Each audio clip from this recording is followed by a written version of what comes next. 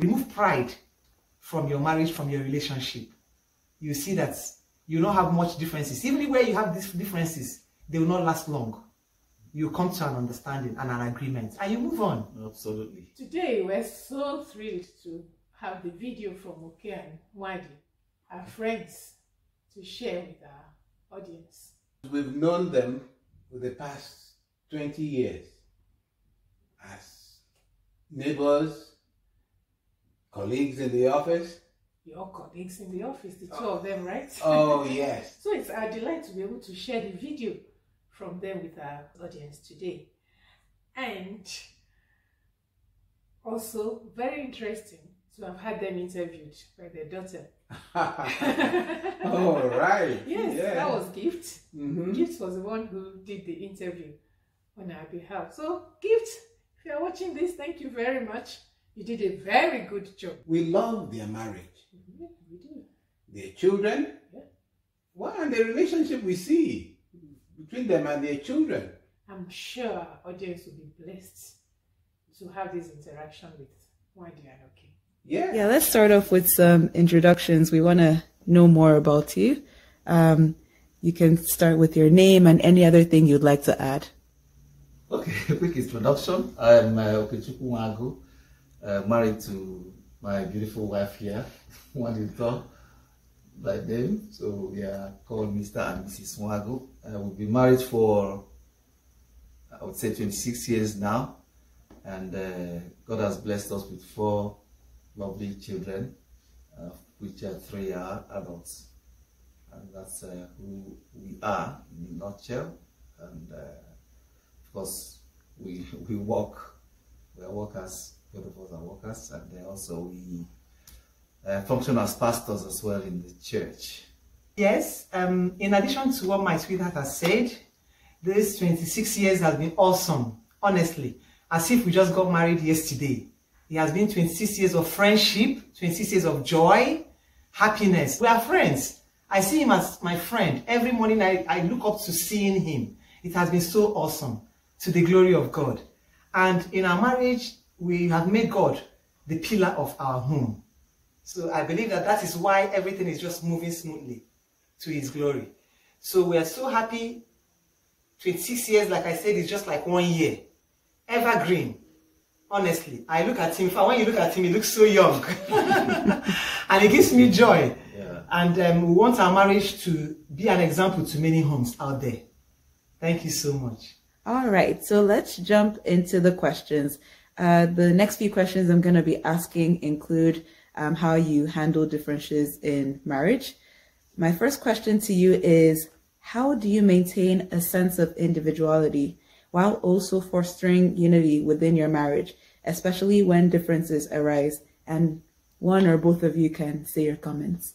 Yeah, I like that last part, especially when differences arise. And I would say, you see, I'm a man and she's a woman. So that's a fundamental difference. So I allow her to do her ladies things and women things. And of course, I have to do my manly and boy things as well.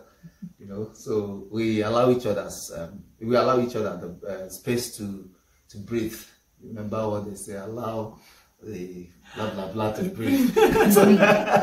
So I think we do that. Otherwise, over these years, we've learned to, you know, work together, and I would say there isn't so much differences that would raise any kind of conflict between us. I think we are good when it comes to differences. Thank you.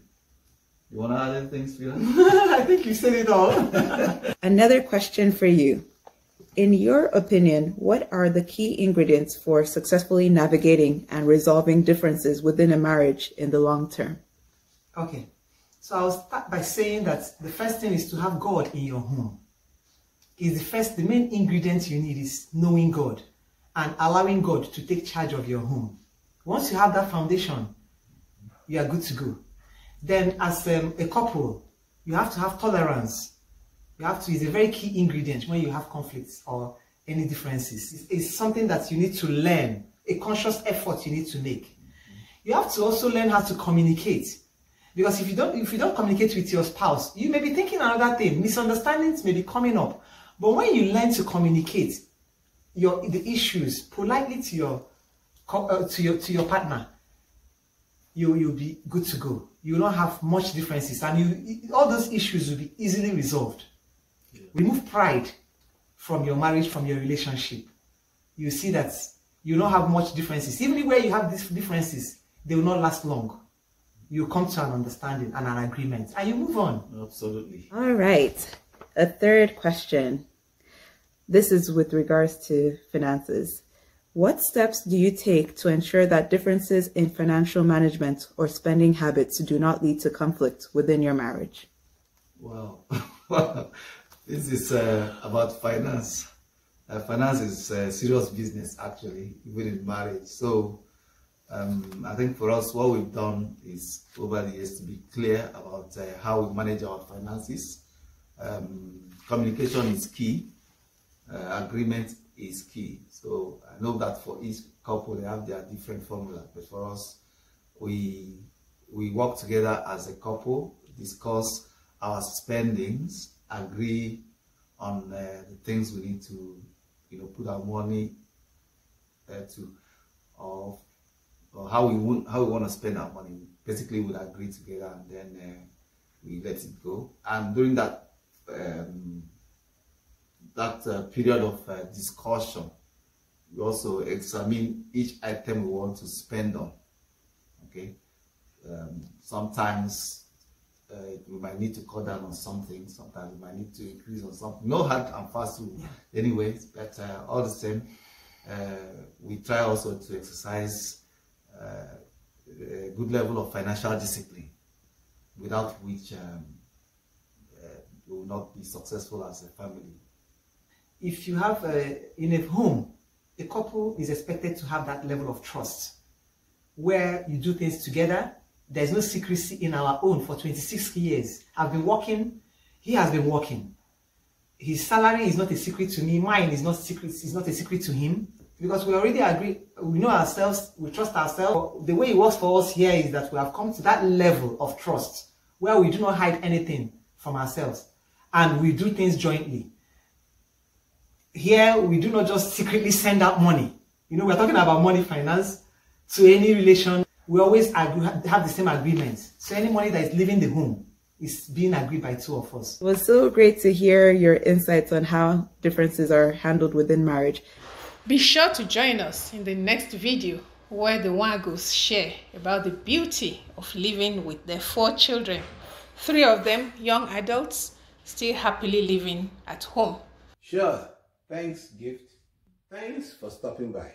And do come again and again. Like, share, subscribe, comment, ask questions, and we'll see you in our next video.